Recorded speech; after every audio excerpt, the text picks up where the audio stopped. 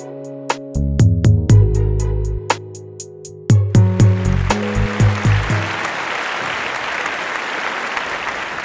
everybody, today I have with you Romesh Wadhwani, who I've known in the Bay Area for a long time, but believe me, catching him is very difficult. So I'm really thrilled that we are able to host him in India. So Romesh, I wanted to spend some time talking about your philosophy. You're doing lots of interesting things in India.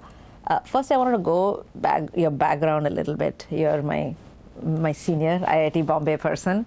And I think the entrepreneurial bug bit you there when you started a cafeteria for all the bad food there is. And then you went to Silicon Valley, started your company there. I want to start with the first company you started. It wasn't easy to get funding. You know, a lot of entrepreneurs feel, start a company, write a business plan, you know, valuation, money, and that's it. So tell me a little bit about your real entrepreneurial journey in the Bay Area and how many VCs did you have to go to? What was that journey like? Well, my entrepreneurial journey actually began in Pittsburgh because I went to Carnegie Mellon University to get my master's, and then I stayed, got my PhD. And then I decided to start my first company. And the first company was in security systems and energy management systems for commercial buildings. And I was not a US citizen, so I had a student visa which had just become a green card. Since I had no track record as an entrepreneur, and it was 1972, the US was in the middle of a recession, I had to go to 125 venture capital firms. By the way, there were none in Pittsburgh. Yes. So all these firms were in New York and Boston and some on the West Coast. So 125 firms to get $150,000. It was incredibly painful, expensive. I was staying in flea bag hotels because couldn't afford anything better. And yet it was the best learning that I've had in terms of raising capital. So since then, I've always believed in capital efficiency, that you try and do a lot with a little, even if a lot more capital is being offered to you. But that's where my journey began. So how did you, after the first 10, I can understand, after the 30th, how do you have the energy to go to the 31st? Because each one is technically a failure, right, when the person doesn't give you a check.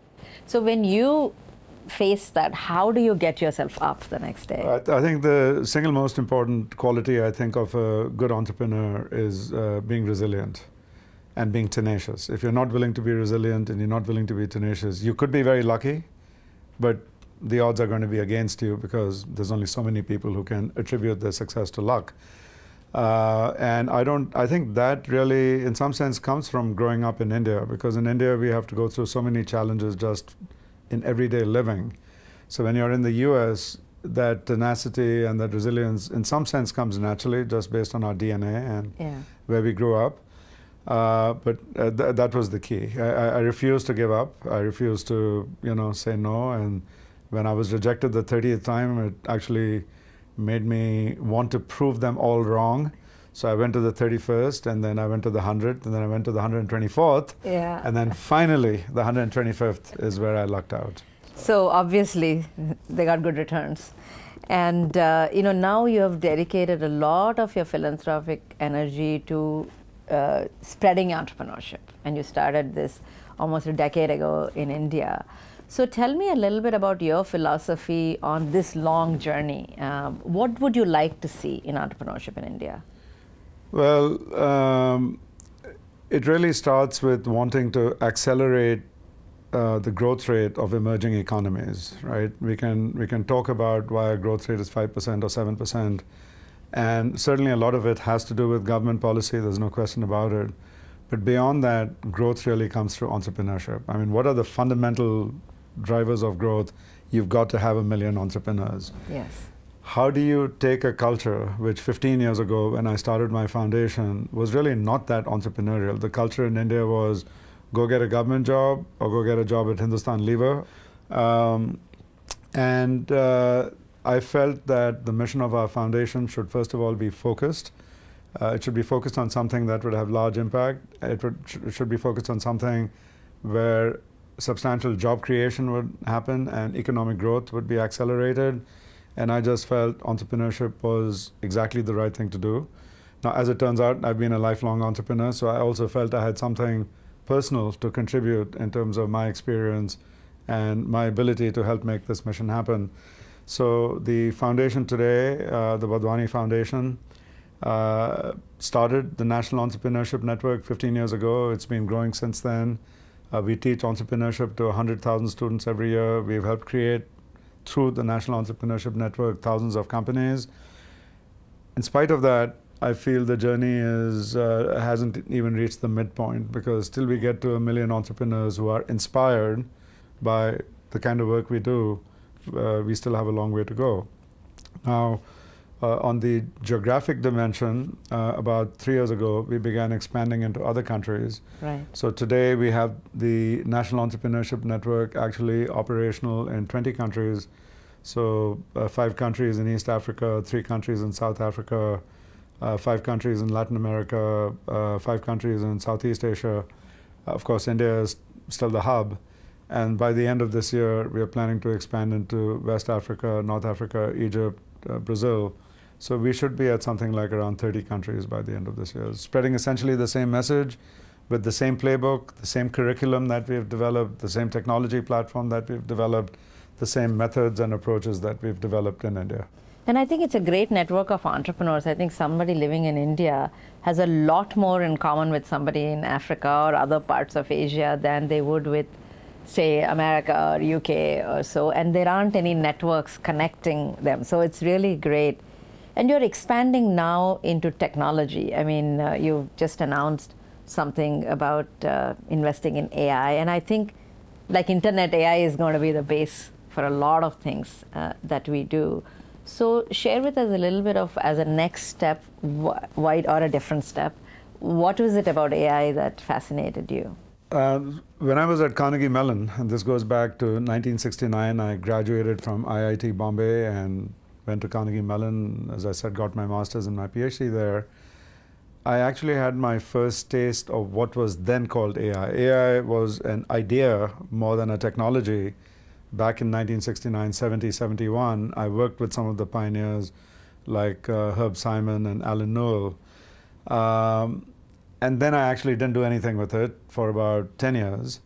Then when I was building my second company, American Robot, I felt perhaps it was time to use AI, and we actually created one of the first vision systems, AI-enabled vision systems in the world back in the 1982-83 timeframe. The technology development was successful. The commercial potential was not, because the cost of hardware, the cost of software, the performance characteristics were just not ready yet. So we built it, tried it, shelved it as commercially unviable. All these years went by, and in these years, particularly after I started Symphony Technology Group 15 years ago, I look back and I've built 36 companies. And I would say 34 of them have been successful. 3 of them have been, or 2 of them have been mediocrities. So one could say, you know, sort of more on the unsuccessful side, not bankruptcies, not failures in that sense, but not really what you would call successes. And I kind of felt this passion to be at 50 companies as a lifetime goal. So that leaves a gap of 14 companies. So I started my new group only about a year ago called Symphony AI Group. And we will be building out commercial, for-profit companies that are AI-enabled business-to-business platforms serving different vertical markets like healthcare or retail or consumer packaged goods, oil, gas, chemicals, or horizontals like talent and the IT organization and so on. That journey is well underway. Unlike the first company where I had to beg, borrow to get to 125 VCs to get my first venture capital, here I'm funding the first $250 million with my own capital. Yes. So, you know, what a difference a few years make. And a lot of hard work in between. and a lot of hard work in between. So I want to build 15 companies of scale. I want to build a multi-billion-dollar group. Don't know if it's possible or not, but it'll be completely AI-centered business platforms. Now, simultaneously, I feel that there are 2 ways to look at AI in terms of the impact on society. There's the dark view, which is that AI is going to take away a lot of white-collar jobs, and to some degree that is actually true. But then there's the bright view, which is my view, which is that AI can be used to empower people who are less educated, less privileged, less skilled. And why not focus on that side of it? So on the philanthropic side of the equation, the newest initiative of my foundation, the Wadhwani Foundation, and my younger brother's foundation, my younger brother Sunil is also an entrepreneur. He built a very successful company which he sold to Capgemini. He has a foundation called the Wish Foundation, which focuses on healthcare in India. So we decided to team up for the first time in our philanthropic efforts, and we've created the Wadhwani Institute for Artificial Intelligence, philanthropic, non-profit, focused on social good, and it's focused on solving or using AI to help accelerate the quality of public health, help accelerate the quality of primary education, of skilling, agriculture, improving crop yields, and so on. Long list of topics that will massively improve society through the application of AI. And to me, that's the bright side of AI. How do we empower tens or hundreds of millions of people through the application of AI? I have to so go both back. these journeys are going in parallel. Absolutely. I've got Symphony AI going on the business side, nothing to do with the social side. And then we've got this Wadhwani Institute for AI focused entirely on the social side, essentially taking whatever I earn on the other side, cycling it back into philanthropic. So I have to ask you a very personal question. You know, you talked about your brother. Both of you are incredibly successful. And we talked a little bit about when you're two, you had polio, and you know, especially in a place like India, growing up, everything is a huge issue. What did your parents do to make the two of you what you are? Because I think I mean, it's like unless you walk into the room, I forget half the time that you had polio. You never behave as though it's something that brings you down, and both of you have done extremely well. So something was in the way, the values you formed. So tell me a little bit about what was it that happened in your upbringing that made you both who you are? So I've given some thought to this. Obviously, you know, at my age, it's time to it's good to reflect from time to time on why we are who we are. And I would say the first was unconditional love. Now, that's not just unique to our family. I would say it's true to virtually every Indian family and most families in other parts of the world as well. The second was a great belief in the power of education to be transformational. So in spite of my polio, which was at age 2, there was a belief among people in school that maybe I should not be educated because my journey would be too hard. I remember I went to St. Columba's School in Delhi. We were living in Delhi at the time. I was 5 years old when my father took me into the principal of St. Columba's. I couldn't walk because I hadn't had the surgeries yet that would allow me to be as mobile as I am today. And the principal said, we can't admit you because you will never be able to make it through school. My father had to literally beg him to give me a chance for 1 year. He said, give him 1 year. At the end of the year, you make the decision you feel is best for the school. And that was a turning point for me. It was actually a turning point for the principal of the school because he learned something, the power of strength, the power of tenacity. And so I would say that's the third quality my parents had. They either had it before because they went through partition. We were in Karachi, we had to move to India. So I think their great strength came through the partition process. But then my journey was another time of great challenge for them because in some sense it's easier for the kid who has polio than for the parents of the kid who has polio. That strength translated into shared strength that they shared with me, with my older brother and my younger brother Sunil. So I think these were the three things. I mean, there is no other magic thing that happened. It's not like my dad was never an entrepreneur. He worked for a bank. My dad was, you know, having worked for a bank, it was good that he was not creative because you're not supposed to be creative when you work for a bank. But on the other hand, I turned out to be pretty creative, right? And when you look at all these companies. So we have to thank the tenacity and the bad food in IIT for you to become an entrepreneur.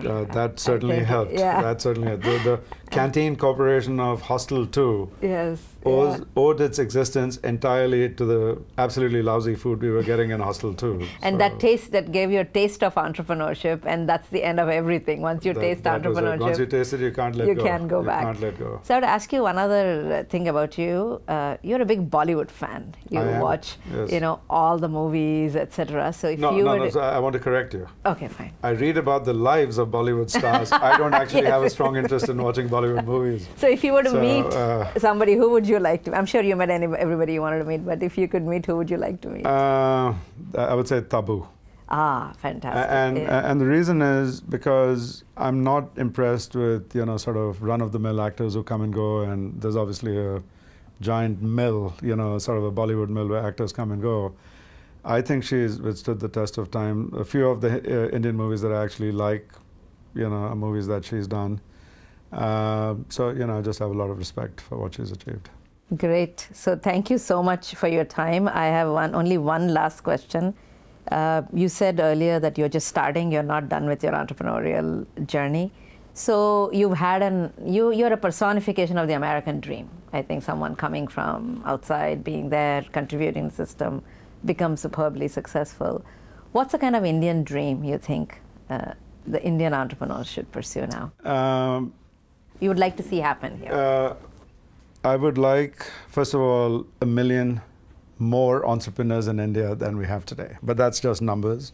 Correct. And then you come down to the individual story of each entrepreneur. I would like each of you to be relevant.